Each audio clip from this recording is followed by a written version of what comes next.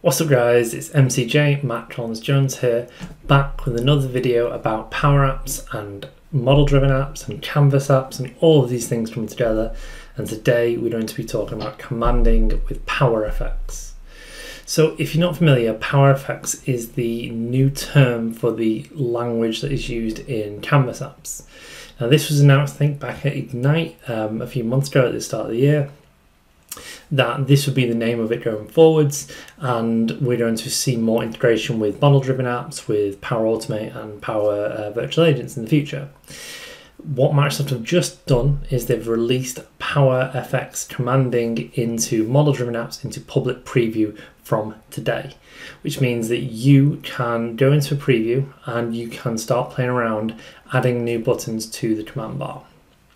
So we'll go through how you can get started with this, what the command bar is, and how you can get started and how you can like do some functions and get those basics. So let's jump into it.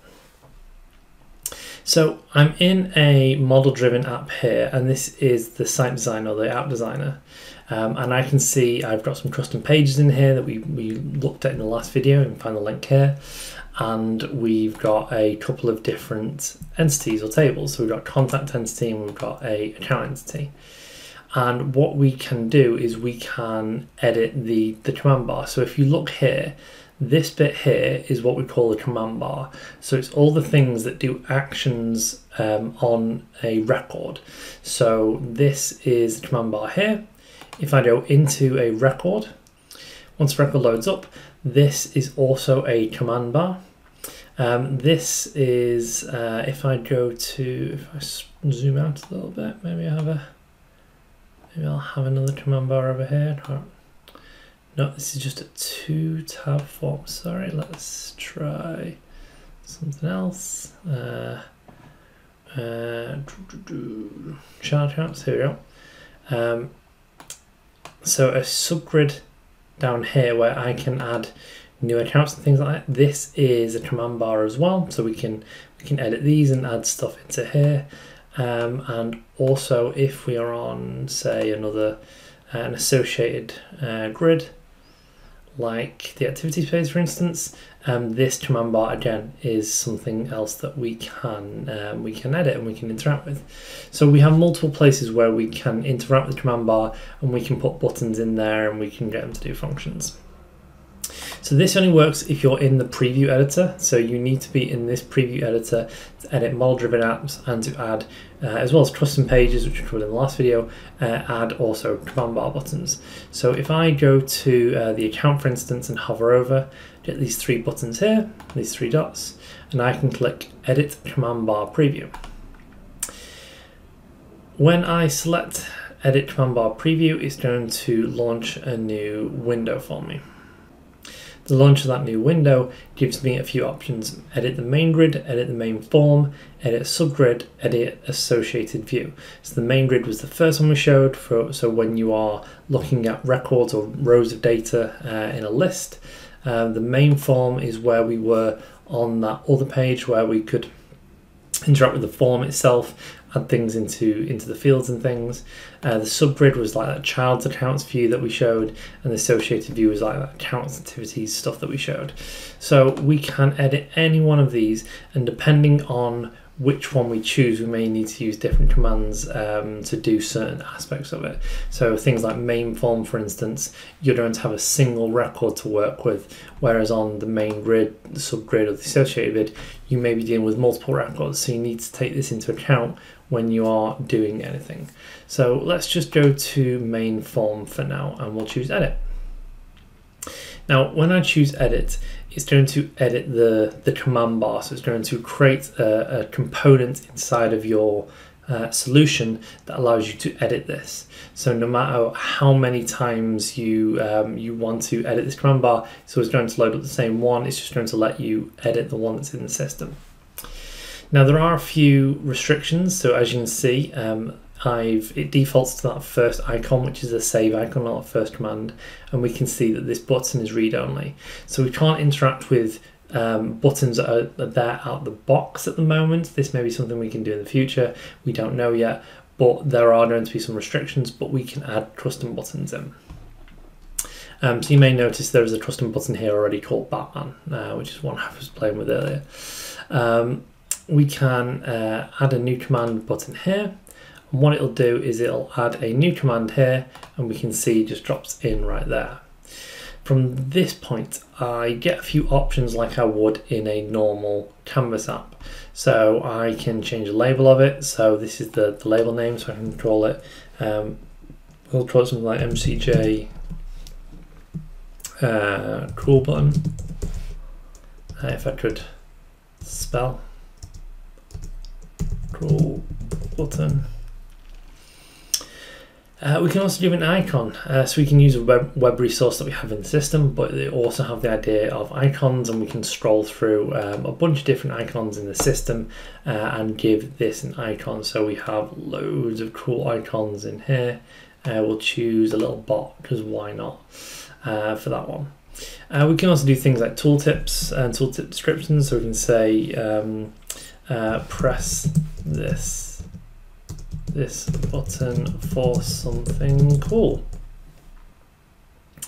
And we can do all sorts of other things. We can add accessibility text, we can change the order number, but the two things that we really want to look at, or really want to do, is things like run formula and visibility. So these are generally the two most things that you do with custom buttons.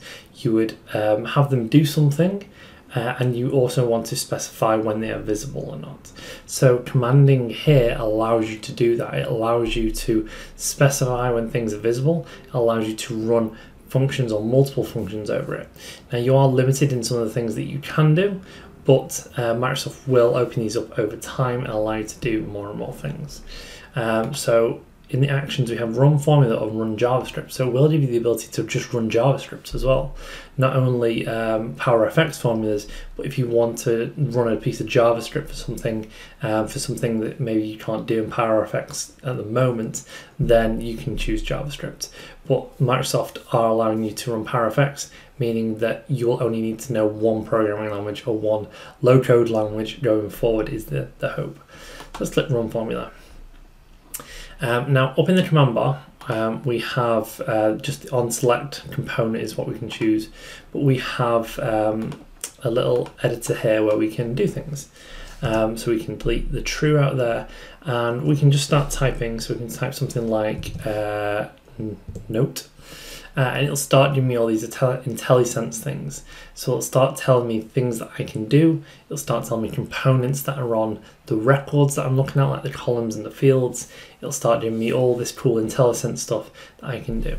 And what I actually want to choose, I want to choose Notify. And we'll open brackets, and you can see the IntelliSense is picking up what I'm trying to do. It's trying to give me some helpful text and notification. So right, okay, the syntax for Notify is text and then notification type, and we can also actually specify a timeout as well. So that's great. So the text I'm going to put in is aren't command bar buttons cool. And then what we'll do is we'll type in the notification type. So so we have different ones. We can choose error, information, success, and warning.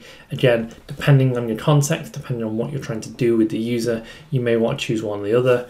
If you have more complicated formulas where something might succeed or fail, again, really good idea to use these notification things to show these things to the user. So what we'll choose is we'll just choose a success message, because that's great.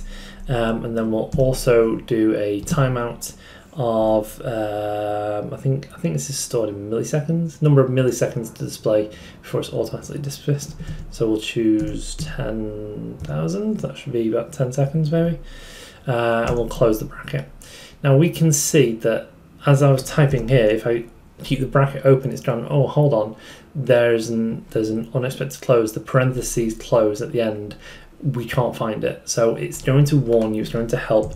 It's not going to be perfect, they are working on it, but it's going to at least help you and push you in the right direction. So that's all we want. So when we press this button, we will notify the user, and we have a timeout, and we'll show a success message. So we'll save and publish. Once we've saved and published, we can press play, and we can go and view our app. So once our app has loaded up like this, we can go into an account. So we've got an account name here of Batman. 2 guesses what my Batman button does. Just when I was playing around with it. And once this loads up, we may or may not see the button. Sometimes you do need to clear your cache, sometimes you need to just refresh the browser again, just to make these buttons appear, because your browser may be caching them.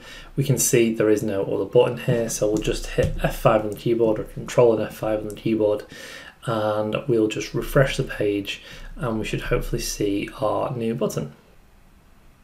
Great, so now that it's loaded up, we have this new button right here that says MCJ Cool button.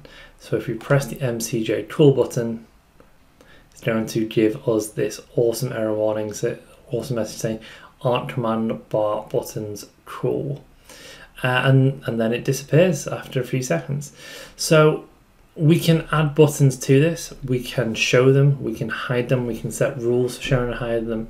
I'm going to show all of these things in upcoming videos, but I wanted to give you the first look into how to use the command bar buttons, how to get access to them, how to edit them, how to save them, how to play around with them so you can get started. But what do you guys think? Is this something you'll use in the future? Are you still going to use the ribbon workbench to edit these buttons and to add things? Are you going to run PowerFX formulas, or are you going to run JavaScript formulas using these? Let me know in the comments down below.